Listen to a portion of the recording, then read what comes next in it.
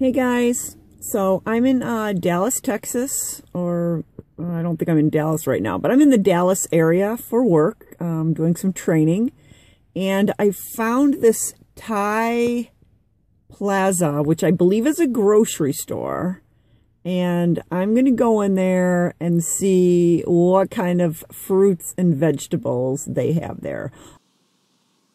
All right, we're in the store now, and this is my first voiceover, so bear with me. This was all different kinds of mint we've got going on here. I've never seen so many different kinds of mint. Here we've got some scallions and some broccoli, which I recognize, celery, cilantro, some more spring onions. Here's some young Thai coconuts, some green mangoes, and some pears. Now, there's not much in this store that I recognize, but I recognize the pears and some grapes, and then there were some apples. I did recognize all of that. This whole freezer here section was full of dried fish. Just any kind of dried fish you can imagine, mostly shrimp, anchovies, just all kinds of dried fish that they obviously use in their cooking somehow, but just tons of dried fish. Then here we've got a frozen cassava, and then I thought, oh, well, what's this? This looks interesting. And then I look at it, and here it's just boiled sweet corn, so that's not too exciting. Okay, here's the deal. This Thai grocery store was full of vegan fake meat. I have never seen so much vegan fake meat in my life. That was some prawns. There was some bacon. We've got that was just some mixed vegetable roll. We've got, what's this? Beef chunk, vegetarian beef chunk. Then we've got vegetarian chicken patties, vegan beef balls. I didn't know all this fake meat existed. I don't normally eat fake meat, but I can't believe that so many Thai people eat fake meat. That was just some tofu there. This just says imitation meat. And then I think we got, crown ham. But all this is vegan, supposedly. And then, so these are all just hams, vegan ham. Ham. And then we get to this. This is funny. This is fresh vegetarian fish, although it's frozen fresh fish. Here, that's a tuna roll. So, I mean, they're calling this one a tuna roll. And then we've got this one here, which is haddock. So we got vegetarian haddock. And then this one here is codfish. I can't imagine that these all taste different from one another. Then I thought this was funny because this was the lucky ham, which I guess it was lucky because it didn't get killed. It just got made. Here we got some king mushrooms. Those are great for like a scallop. They kind of make like scallops. Those were some bean sprouts. Here's a great big taro root. I've never eaten taro root. I probably will someday. I think I can get those where I live. This was a fuzzy squash, and it was fuzzy. It was like fuzzy on the outside. It doesn't look fuzzy, but it was fuzzy. Fuzzy wuzzy. And here's a long squash. We call these something different. I know I've seen these in my grocery store, but again, that's nothing I've ever tried. Look at what I've seen. My first durian I've ever seen in my entire life. That thing went right in the cart. We'll talk about that later. They were frozen, but there was a whole bunch of them. And I was just so excited. I only see these things on YouTube, and there it was, the durian. Here we got some lotus root, which I've made chips out of before. Those were already sliced, those. Here we go with some canned stuff. We got some canned jackfruit. And then all these gels, sweet coconut gel, pineapple gel. I don't know what they use all these gels for. I've never bought gel before like that. Lye water, doesn't that sound delicious? Couple different brands of lye water. I thought lye was poisonous. I don't know, what do I know? So here we got chrysanthemum juice, lychee, passion fruit, sugar cane, mangosteen, mango, pennywort, soursop, roasted coconut, tamarind, aloe vera, passion fruit. So all different kinds of juices there. Here's a big bag of vegetarian seasoning, and it says it has green taste. Have no idea what that means. Here's the little bamboo shoot section, which I think these are in big pieces. I'm used to seeing things that, skinny rectangles. Here we had some purple rice. I have no idea. I've never seen purple rice. This whole aisle was full of packaged seasonings. I've never seen so many packaged seasonings in my entire life in one place. And here was a whole aisle, just packet after packet after packet of seasonings. Here I scored some palm sugar, which I needed. The other day when I made my pad thai, I used coconut sugar, but it called for palm, and I bought that.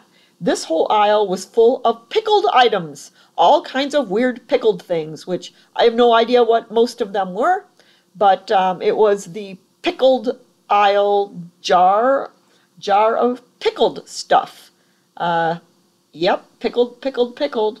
I did find some whole pickled eggplant, and they does not look like eggplant at all.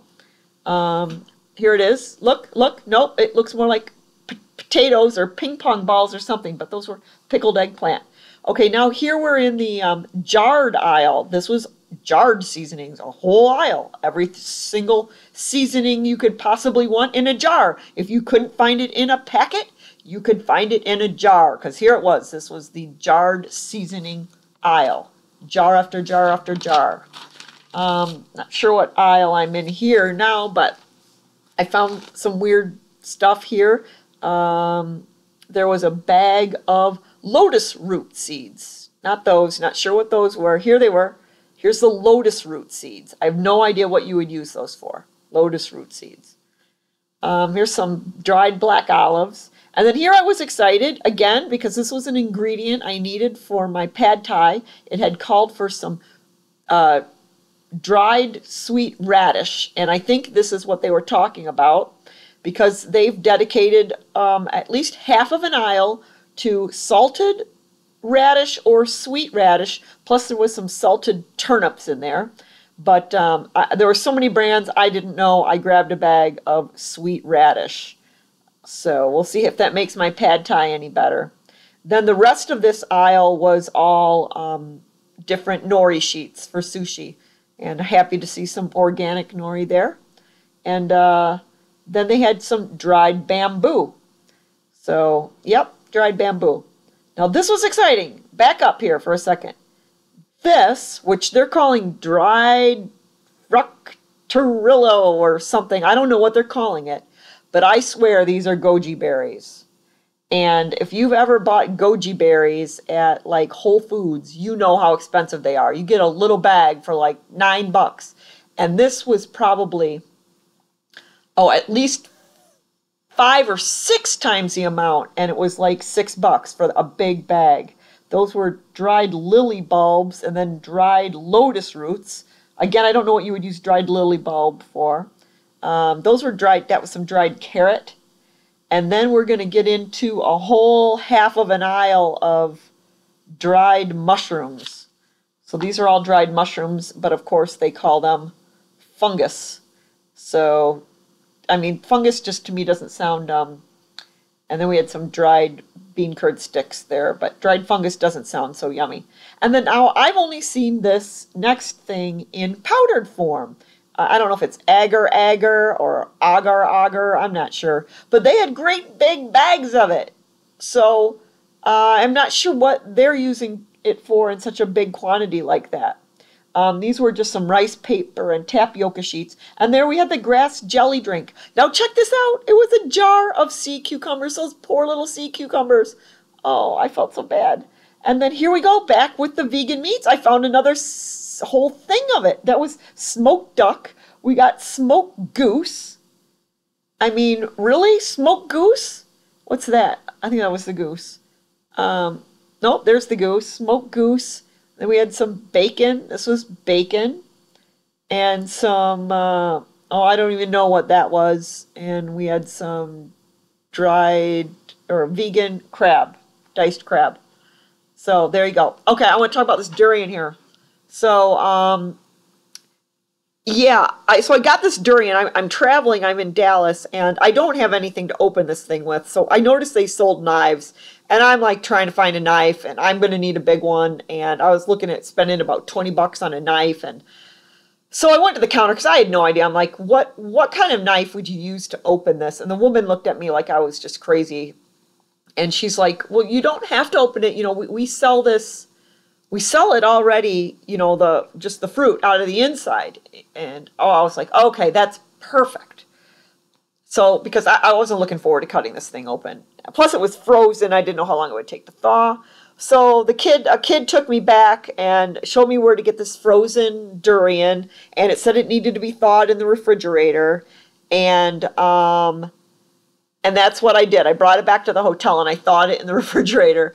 And that is going to be my next video. So I hope you like this video. You need to check out me tasting my durian for the first time. I'm going to put that up next. But anyway, I was so excited to see it. And yeah, the kid did tell me he likes it. It's okay. He likes it, but if you can get past the smell. And I've seen on YouTube that people say it smells. I wasn't quite prepared. So anyway, hope you enjoyed this video. I enjoyed bringing it to you. We'll talk to you later. Thanks.